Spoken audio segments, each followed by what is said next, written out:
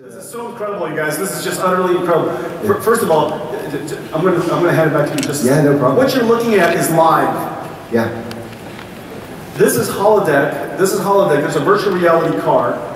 Okay? The virtual reality driver is sitting right there. His name is Tim Wong. Tim, if you guys raise your hand.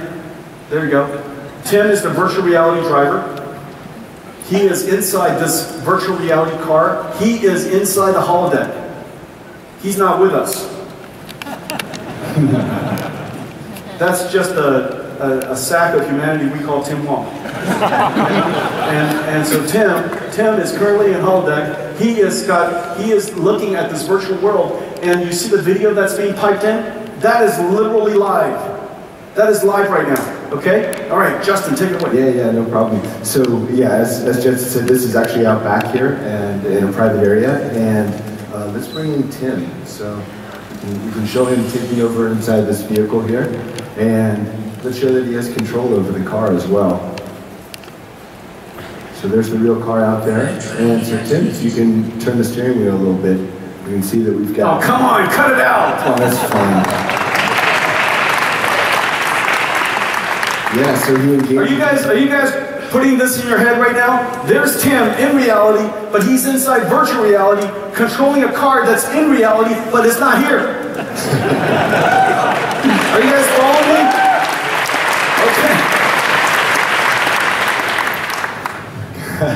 It's like 3 layers of inception right now. The mind clearly exploded.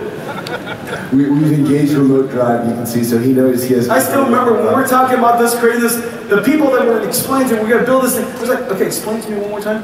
Yeah, you can't understand until you see it, then it all makes sense.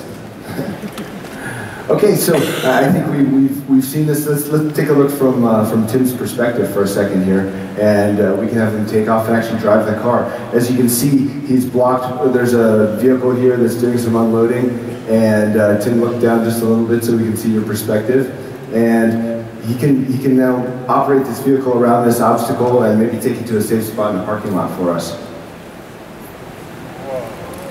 And hopefully, so we're doing this really slowly and safely in a cordoned off area here, and he's going to try to turn off into the parking lot. Now you can see a little bit on the left here. Tim is in there, guys. There's Tim right there, the invisible man. And Tim's view is very broad. You can see all 3 screens and get a full perspective of everything that's going on in the car. In the future, we can represent all kinds of LiDAR systems and everything, slowly. So, yeah, maybe we could take a look there. Look at him! There he goes! Go, Tim! There's the team racing after the car there. Yeah, let's see if... You know, like what Tim is experiencing right now, he's sitting inside the car, and he feels like he's inside the car, and he feels the car around him. And that's why he's able to, look at that, he parked in a parking space. Nice job, Tim. Hey guys, thank you.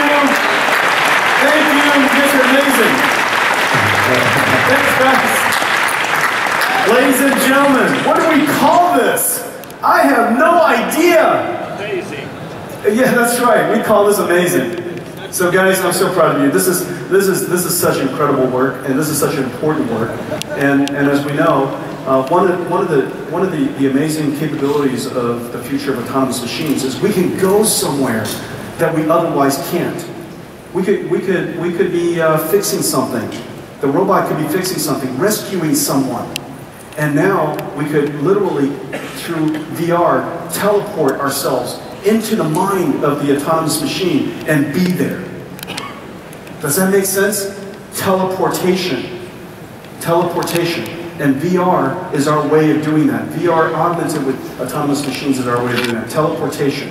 The future has arrived. Pretty exciting. Thanks a lot, guys. I'm so proud of you.